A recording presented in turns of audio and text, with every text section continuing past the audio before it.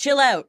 Yeah, it's not a big deal. Hey, James, sometimes people are like, oh no, now this color is popular, but I just painted this color. Do I have to repaint everything again? Tell me, do you bend to the trends or do you not bend to the trends? What do you think about that? You bend to your trends, the trends that are happening in your heart. So things will only go out of style when you don't like them anymore. And don't let exterior people tell you what to like. Right? So I think it's very simple.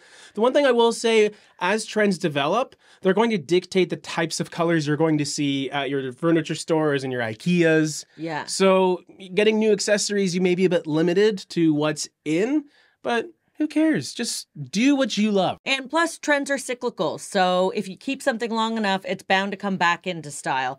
Like my haircut. Just wait it out. Wait it out.